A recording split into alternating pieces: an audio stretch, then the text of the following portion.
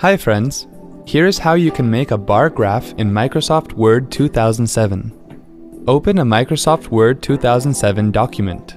On the ribbon, click on the Insert tab. On the Illustrations group, click on Chart. Click on Bar tab and then select the bar chart you want. Click OK. Microsoft Excel will automatically open with default data values. Change the values you want in your data sheet.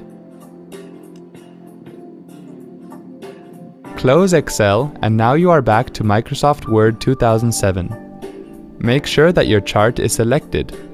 To change the chart type, click on Change Chart Type and then on Bar section, select the chart that you want. Click on OK. To change the chart style, click on the style of your choice. Now under Chart Tools, go to the Layout tab. To insert a chart title in your chart, click Chart Title and select Centered Overlay Title. Type the title you want. Click on the bar to select it. Under Label Group, click on Data Labels and then click on Show to turn on the data labels for selection. Repeat the same procedure for each bar. It will show values on the bar.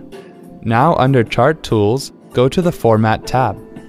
Select the item whose format you want to change in your chart. In Word Art Style section, click on Quick Styles and then select the style of your choice. You can repeat the same steps to make any other format changes. See, that wasn't hard at all. Thanks for watching.